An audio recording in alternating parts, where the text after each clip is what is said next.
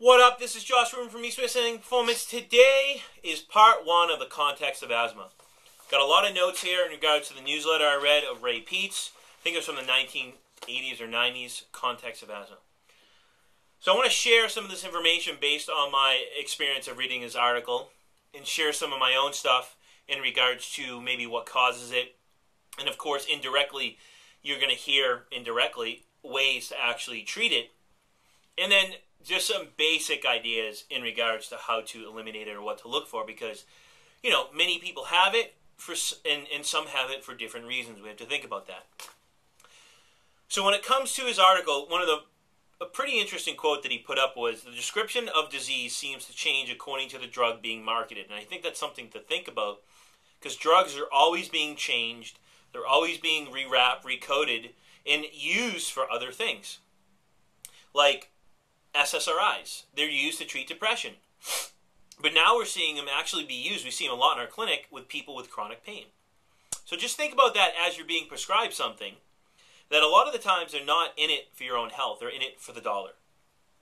Now, according to Ray, increased exposure to estrogen and increased consumption of unsaturated fats because they affect cellular metabolism, guar gum and carrageenan because they suppress the immune system. They inhibit the P450 cytochrome enzyme, which is dependent for phase 1 detoxification in the liver. Basically, all these things are involved in asthmatic symptoms. The main reason is because they affect cell metabolism. So when we think about asthma, we always think about asthma externally, meaning on the surface, what's causing it. But we really have to go deeper, kind of like our nutritional philosophies, in regards to what's causing it at the cell level, what's affecting how our cells breathe, and producing excess lactic acid that's perpetuating a lot of these asthmatic-like symptoms. Now, I forget where I read it, but it was the work of Leon Chitau, osteopath, naturopath. And he talked about hyperventilation. He feels that most people that are diagnosed with asthma, I think it was less than 5%, truly have asthma, and most people are actually hyperventilating. Now, if you do a lot of research on Broda Barnes, Ray Peat, all these different people, hyperventilation is actually a hallmark sign of hypothyroidism. Pretty interesting. So the main goal to actually alleviate asthmatic symptoms is actually protecting cellular energy and cell stability to alleviate asthmatic-like symptoms, such as thyroid, progesterone, carbon dioxide. These are all protective. Now, I'm not saying take them. I'm saying regulating physiology to upregulate thyroid, upregulate progesterone, upregulate carbon dioxide production at the cell level to release or relieve edema, smooth muscle constriction, and things like that, to alleviate a lot of the asthmatic-like symptoms that we're having. Another key point he talked about, he found that asthma was very prevalent with women on the birth control pill, women going through puberty, as well as men going through puberty from being estrogen dominant, women with PMS, entering menopause, and sometimes women in pregnancy. And this is because they're going into this phase of life with a hormone imbalance, and they're getting such a surge in estrogen. Now, we'll keep it simple. Estrogen stimulates histamine. And I'll go into a little bit later, but I'll go into it now. You have histamine receptors in your lung. Anytime you release histamine from any type of inflammation by your mast cells, it binds to the H1 receptors in the lower bronchioles and the H2 receptors in the upper bronchioles. This causes vasoconstriction, vasodilation, which can lead to a lot of asthmatic-like symptoms. This is why people, especially asthmatics, are very sensitive to a lot of food additives like sulfites and nitrites, things like that, nitrites. Not only do they cause a histamine release and inflammation in the gut, which exposes you to more allergens in the gut from bacteria, but you'll find that it causes a histamine release. And the interesting thing is most asthmatics are actually sensitive to sulfites, but a lot of the drugs they're actually giving asthmatics have a lot of sulfites in it. So we have to think about these things. Now, as I mentioned, going into these phases of life, being estrogen dominant, if we think about it, estrogen actually produces asthmatic-like symptoms because it causes edema at the cell level, alters how our cells produce carbon dioxide. They actually produce excess lactic acid, and it can cause smooth muscle contraction because your cells, when they're inflamed, hold on to calcium and estrogen, which are highly excitable and inflammatory. When we're pregnant, the reason that women get asthmatic-like symptoms is because not only are they going into this with an estrogen dominance or more so a progesterone deficiency, because the progesterone should surge when you're pregnant, it's progestation, brings oxygen and nutrients to the tissues and to the uterus, into the fetus, all your organs. Estrogen does the opposite. So if we go into it with a deficiency, we're not regulating our blood sugar, we don't have an appetite, we're not eating good food frequencies, we're eating a lot of unsaturated fats, we're not eating a lot of tropical fruits, ripe tropical fruits, things like that to regulate cell metabolism, or we're malnourished because we're not getting enough protein. When you're pregnant, you actually need to take in more protein, of course, non-inflammatory proteins, to help the liver detoxify from estrogen. So if you don't do that, you can actually end up with an estrogen dominance, which can actually lead to asthmatic-like symptoms. Estrogen itself in this phase actually increases most mediators of inflammation, which are known to actually inhibit progesterone production and shift these mediators toward excitation. So the more inflamed you are, the more estrogen that you're producing, the less progesterone you're going to produce, which actually affects our cells. So in a positive way. The main thing to think about is how our cells are using oxygen. So estrogen affects that and causes oxygen deprivation. Progesterone actually helps with that. So we use oxygen efficiently to produce carbon dioxide. Now, if we think about excitation and inflammation, going off what we just talked about, excitation and inflammation from the above, or from serotonin, nitric oxide, estrogen, all these things impair mitochondrial respiration. And this is where asthma begins. Your body has two choices at the cell: produce carbon dioxide and not be inflamed, or produce lactic acid and be inflamed. So if we affect cellular respiration, we affect cell energy production. We affect how our cells produce ATP, and we affect how they produce water. And the interesting thing is, when our cells are swollen, they take up estrogen, they take up calcium. This causes edema.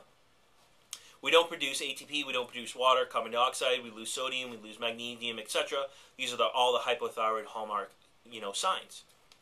So when our cells are inflamed and they're not producing energy efficiently at the metabolic level, Ray feels that this is responsible for a lot of the superficial edema that women that are getting that are estrogen dominant, as well as people that are getting when they're asthmatic, as well as smooth muscle contraction that's causing the asthma-like symptoms in the body, because these things are excitatory and they cause inflammation.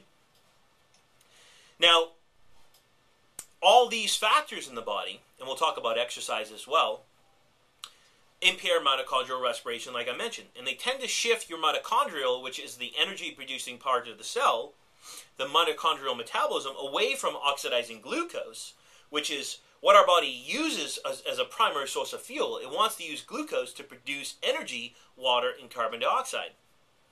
So these things shift the body away from that and shift it towards producing excess lactic acid, as well as towards lipid peroxidation, which is all inhibitory at the metabolic level, especially to thyroid conversion in the liver. Now, if we talk about exercise, now this is a touchy topic because we're not against exercise. We're against specific types of exercise, like breathless exercise, and we're against people doing the wrong type of exercise with the wrong exercise variables, depending on the phase of healing they're in. So you have to look at the person, what's going on physiological, and then prescribe the right type of exercise and program variables, intensity, reps, sets, loads, tempo, all these different things to meet their needs so you can progress them, as well as looking at nutrition pre, during, and post. These are all important factors.